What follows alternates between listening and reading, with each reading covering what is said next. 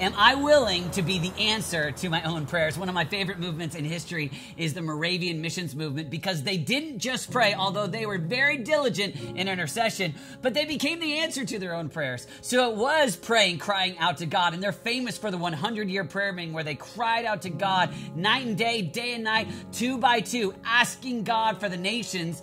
But then, 1727, they actually sent people out all over the world. Here's the problem. Many of us think of prayer as a category where I just get alone with God, I check the box, and I'm done.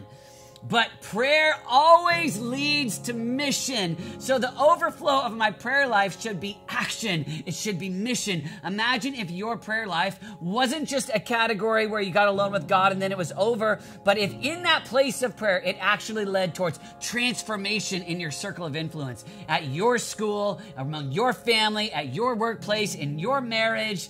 And that's what I love about the Moravian missions movement. Their famous statement that was said by David Nitschmann and Leonard Dober was, "May the Lamb who was slain receive the reward of his suffering." So the context there is they've been praying night and day. They were part of that prayer movement.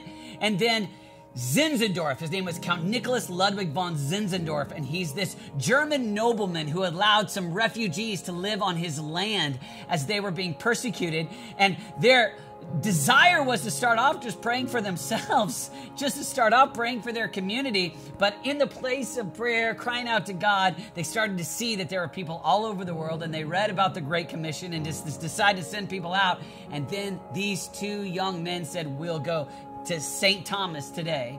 And they cried out what became the Moravian anthem. "May the Lamb who was slain receive the reward of his suffering." And listen to the otherness, not me in that prayer, not my needs, not my desires. They actually sold their lives into slavery. Listen to this context. It's crazy.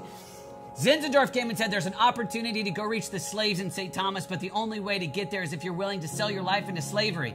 If you're willing to go live among the slaves. And they said, "We'll do it." And they actually sold their lives into slavery. The amount that they received back from selling their lives was enough for a one-way boat fare to go work among the slaves, and they did it.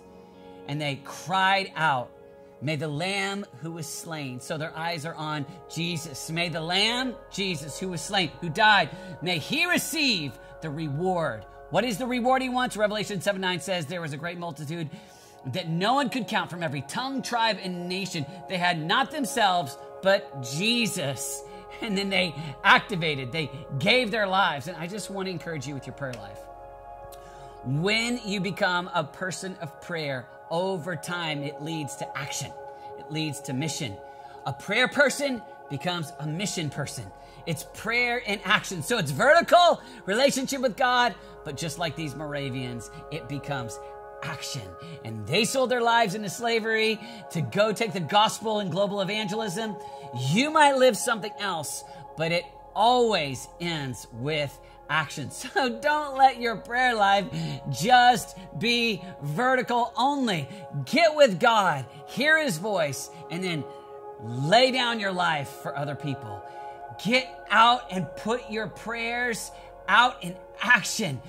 You become the answer to your own prayers. You put feet to your prayers, and you'll see, because of your prayer life, people's lives around you actually be impacted.